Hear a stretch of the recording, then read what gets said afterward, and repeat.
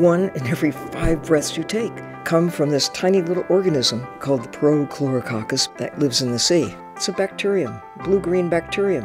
They're photosynthetic organisms that capture sunlight, take up carbon dioxide, and synthesize food.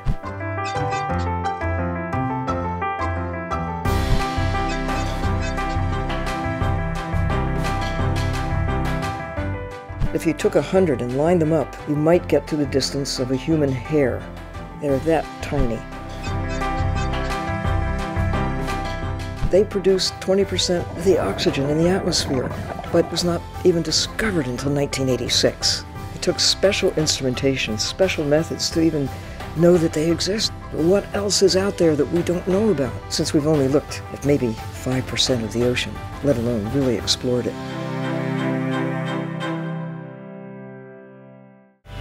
If a male has a really good-looking mane, females go crazy over it. Lions actually have to be in really good physical condition to produce that dark hair on the mane.